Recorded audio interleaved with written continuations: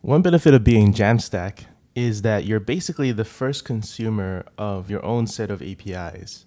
And once you have one consumer, you can pretty easily spread to more. So if you have a web app, you can spread to a mobile app, to a desktop app, to a CLI, and so on and so on and so on. And Netlify is no exception. Netlify itself is Jamstack, and Netlify.com is hosted on Netlify.com. So in this section, we're going to be taking a look at how to make your own Netlify client. And the best way to learn that is to look at the documentation and also to look at other clients that have already been implemented. And then you can implement a Netlify client for whatever purposes that you need. If something that we do is not working for you, you can make your own. So the first place to see this in action is app.netlify.com. This is always sort of the first class consumer of Netlify's APIs. And one way to tell is to go to the page and hit the network tab and just check out all the API responses that have been called. You can filter for XHR over here.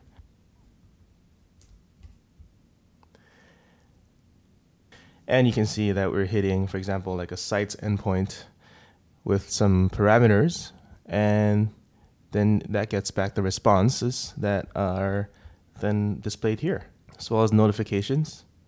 Then when you enter a site, you get some notifications of deploys as well. So you get deploys, this is the options, ping.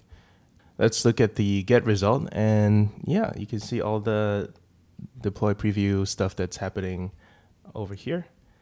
And so on and so forth. There's a lot that's happening, and they're all done through an API, and therefore pretty transparent to anyone who wants to use them for other purposes. You should note that there are authentication tokens that you might want to forward, and this would be located in your Netlify Identity JWTs. Now that you know that the API exists, probably the best way to learn more about it is to check out the documentation. This is available on the official docs itself. And you can check out links for Go and JavaScript API clients. And it's got some information about rate limiting, pagination. And in particular, if you want to write your own deploy methods, you should read some of these information to help you figure out how to deploy large zip files and folders of files. Form submissions, that you programmatically retrieve form information. So you can retrieve that within a function, for example, and then reference it in your page itself. So it's not a write-only form. And there are other ways to trigger webhooks and retrieve files themselves without actually serving that URL. The official API itself follows the Open API spec and therefore has a programmatically generated documentation page as a standalone, and you can actually access this information in a structured manner together with some sample response shapes, so you can actually code faster for whatever use cases that you're thinking of. Another good client to look at is the CLI for Netlify, or Netlify Dev.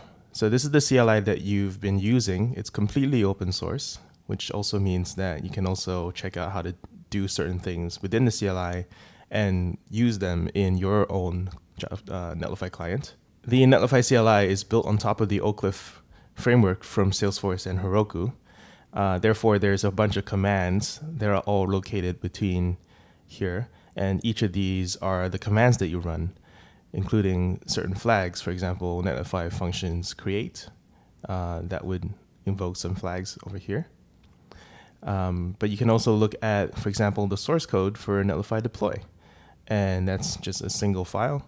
And you can see how the CLI uses the this.netlify and this.authenticate instances to do things like getting sites and deploying deploying the sites and displaying the status of them. So all this wiring up between the CLI and the Netlify API happens off screen, and it may be a little hard to find. So I'm just going to do you the favor of pointing you directly at the Netlify CLI utils. So this is a separate package because it's used in multiple places.